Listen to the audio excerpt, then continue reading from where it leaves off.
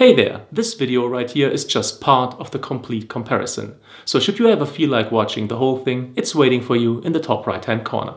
Just wanted to let you know.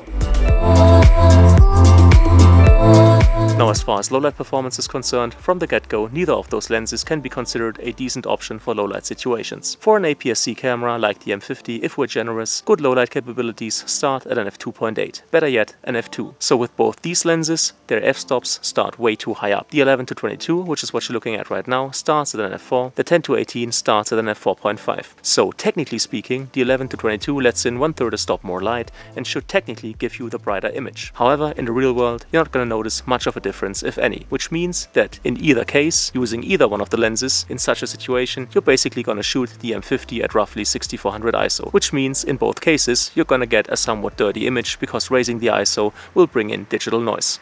So, if you liked the video, if you found it helpful, please make sure to leave a thumbs up, it's greatly appreciated. Any kind of comment or feedback is welcome and I'll try to answer as quickly as possible. All the tech that I've used in this video is linked in the description. As always, thank you so much for your time, thank you for watching and hopefully see you again soon.